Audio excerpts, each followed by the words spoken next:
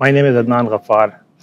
I've been in Frisco for about 15 years and I've been involved with the masjid since day one. It was at the time of 2006 when about 25 families got together in Abbey and put a plan together and a vision together to get the masjid established in the city of Frisco.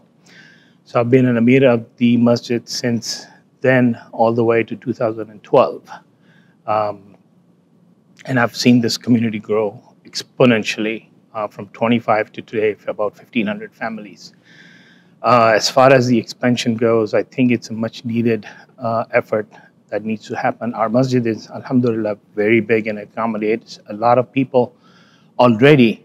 But with the exponential growth of the masjid itself and the people around in the community, the expansion of the additional area where we are wanting for classrooms and gyms and what have you is very necessary at this point in time.